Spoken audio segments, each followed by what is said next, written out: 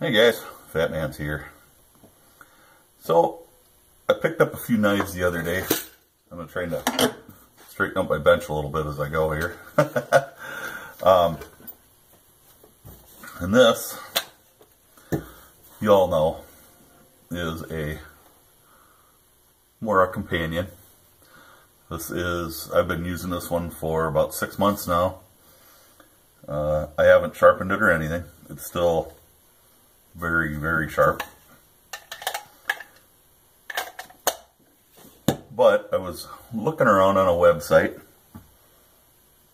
and I saw some, I'm going to call them clones, pretty inexpensive knives. This is one of them. They call them a dive knife. I don't know about that, but you can see that they have, in my opinion, they kind of tried to copy the Mora.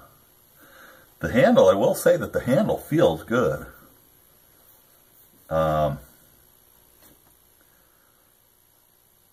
1144 stainless steel, made in China. In my opinion, the edge on these is totally unacceptable. They are sharp. I picked up this one, and it comes with the plastic sheath.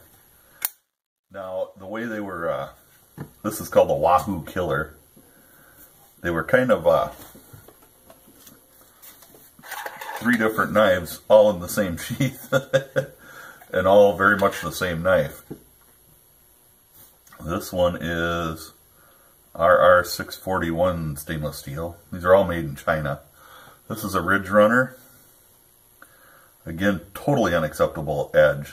And I don't know how well it'll show up on camera, but you can see the marks from the grind. I mean, they never even finished it. And when they coated the blade, they totally coated the edge. Well, that's kind of a silly thing to do. And then the third one is a Black Legion. This is by Ridge Runner.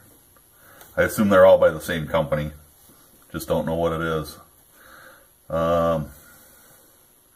This says BV220 stainless steel, made in China.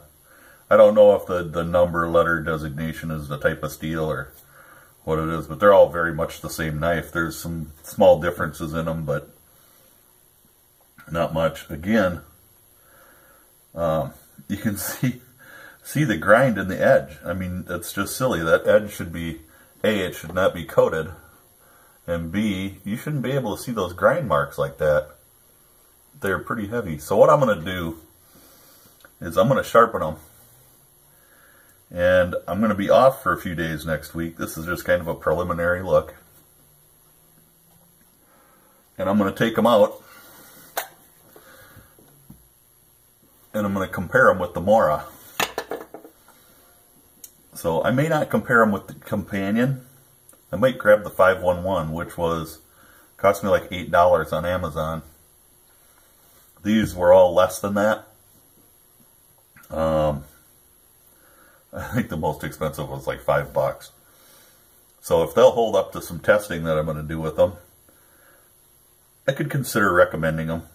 But until they go through that testing and prove themselves worthy, I won't. The handles are all really similar. This one seems to have a little longer handle. I'm assuming that these are not full tang knives, but I can't tell where the tang stops. Initially, I mean, they'll flex, but they come right back. I had picked up a couple of other pocket knives. Also, I think I got them 2 for 1. Call it a pocket farmer. The finish is rough. You can see all the grind marks. The tension when you go to open and close is really stiff. It says Pakistan on the blade, but it's not even laser etched. It's screen printed on there. This is also by Ridge Runner.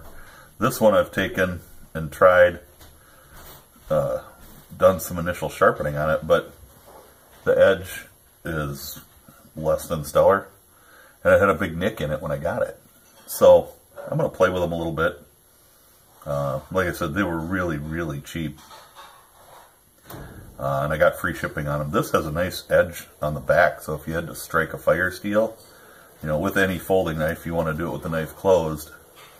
But I'm betting that would strike a steel pretty well. But we'll see, because I am not even sure what kind of steel that blade is. Doesn't say anywhere. So I'm going to sharpen these. I'm going to clean this one up. And we'll get back with you in another episode. So stick around, see what we come up with. If these prove to be okay, they might make some, you know, really decent budget bushcraft knives. So we'll see what happens.